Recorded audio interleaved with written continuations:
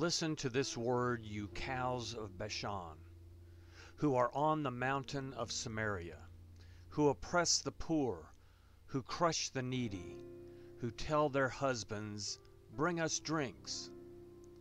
The Lord Yahweh has sworn by his holiness that, behold, the days shall come on you that they will take you away with hooks, and the last of you with fish hooks.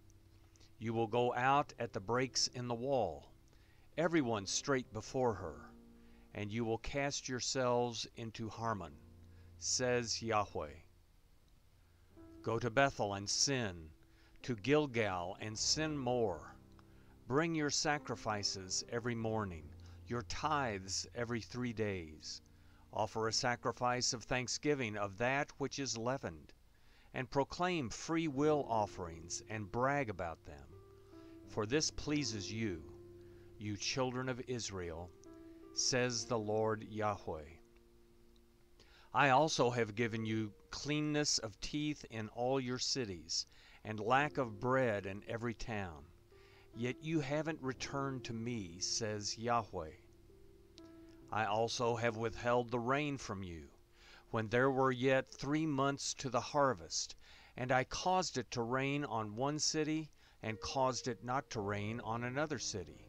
One place was rained on, and the piece where it didn't rain withered.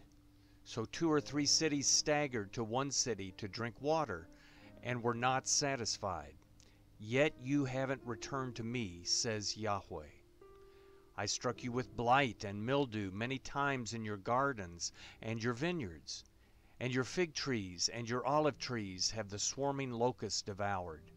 Yet you haven't returned to me, says Yahweh. I sent plagues among you like I did Egypt. I have slain your young men with the sword, and have carried away your horses, and I filled your nostrils with the stench of your camp. Yet you haven't returned to me, says Yahweh. I have overthrown some of you as when God overthrew Sodom and Gomorrah, and you were like a burning stick plucked out of the fire. Yet you haven't returned to me, says Yahweh. Therefore thus will I do to you, Israel. Because I will do this to you, prepare to meet your God, Israel.